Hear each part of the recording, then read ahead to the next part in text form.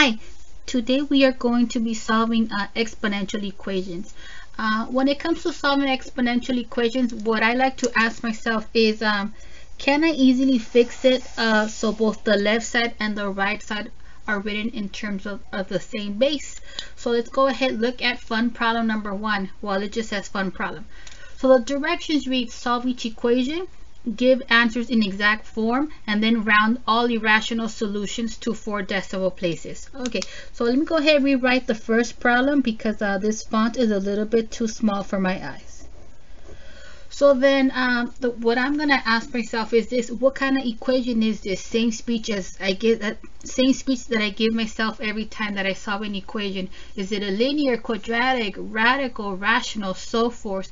So in this case, we notice that we have a variable in the numerator, so this means that we have an exponential equation. And for the exponential equations, coming to the top is what we want to ask ourselves is this: can we easily fix it so the bases are the same? The base on the left is 3, the base on the right is 81. 3 is a prime number, so I'm going to ask myself, can I easily fix it so we work in terms of base 3? And the answer should be yes, because last time I checked, 81 is a power of 3. I think it's a 3 to the 4th power. So to answer that question, can we easily fix it so the bases are the same? For this problem, we can. So let's aim for base 3. The left side is already a winner. It's already written in terms of base 3. 81, if we keep our cool, I think that's a 3 to the 4th power. So at this point, we're going to go ahead and apply the property of exponential equations. So remember, from back in the day, the property of exponential equations states that if the bases are equal, then there's no way around it. The power should be equal. So let's go ahead, set the left exponent equal to the right exponent. And then you look at your new equation and solve it however you can. In this case, it's a plain old linear equation or degree 1 equation. So let's old school it. Let's go ahead, have variables on one side, constants on the other. We take our time, we subtract 1 from both sides. That will leave us with 2x equals 3. For the grand finale, we isolate the variable. To get rid of the times 2, we divide both sides by 2, and that will give us x equals 3/2.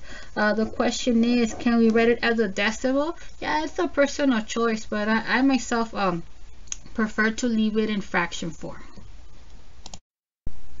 Alright, for the grand finale, we have another equation. Problem B reads 3 raised to the 2x plus 1 equals 8. Let me address the elephant in the room. As you can see, I have a little band-aid. It's okay, things happen. Okay, coming to our problem.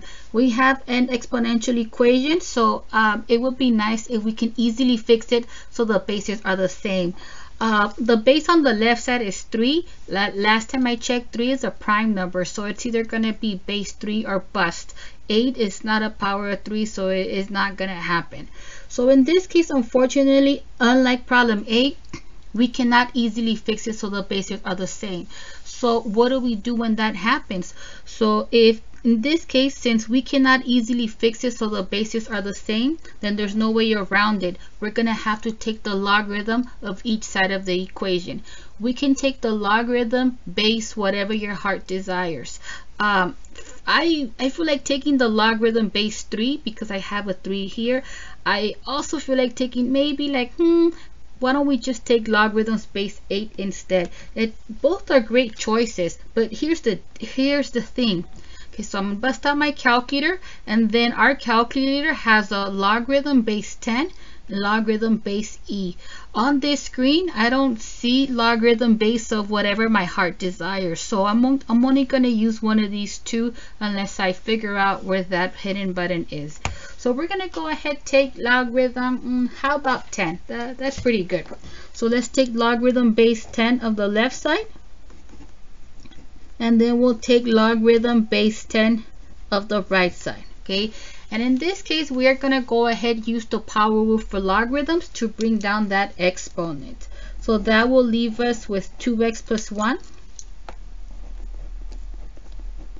times the leftover logarithm times logarithm of 3 equals logarithm 8.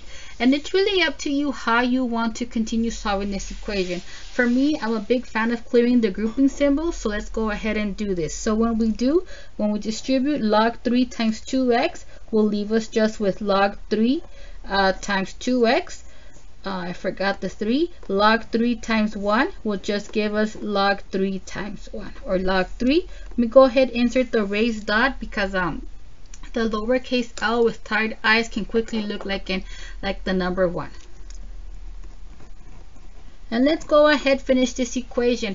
Although this equation looks pretty intense, bear in mind that this is still a degree 1 equation. Let's go ahead isolate the variable term. So if you're not with the variable term, you gotta go. Let's go ahead subtract log 3 from both sides. And when we do, that will leave us with 2x times log 3 is equal to log 8 minus log 3. Okay, sorry, this table is very shaky today. I don't know why. Okay, so to finish it off, to get rid of the times 2, we're going to go ahead divide both sides by 2. To get rid of the times log 3, we're going to go ahead divide both sides by log 3. Altogether, to get rid of the times 2 log 3, let's go ahead divide both sides by 2 log 3.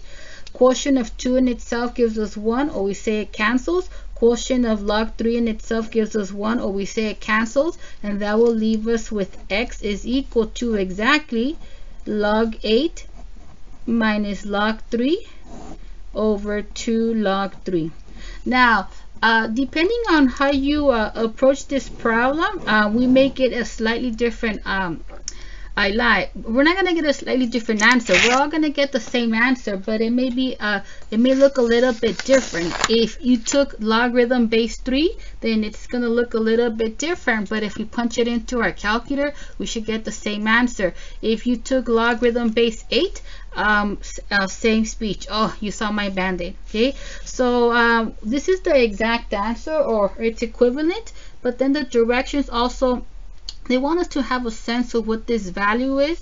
So let's go ahead use our calculator to find the approximation to 4 decimal places. First, I'm going to show you the wrong answer, which sounds kind of weird, but this is a popular mistake. The popular mistake is that students just write it as is. So we have log of 8 minus log of 3, and then there's a fraction bar, so we hit divide by 2 and then multiply it by log 3. So the way I entered it right here is wrong for a couple of reasons. First of all, in the numerator, we're going to take the numerator and divide it by the denominator. The numerator reads log 8 minus log 3, so we're supposed to divide the difference by 2 log 3. But according to how I punched it in, the only thing being divided by some effort of 2 log 3 is just log 3. So we're going to have to wrap up the numerator, and we're also going to have to wrap up the denominator. Okay, so we have, where am I, log 8 minus log 3. Okay, so we're going to close the argument, and then we're going to close the numerator, divide that by, let's go ahead, open the numerator, and that will give us 2 log 3.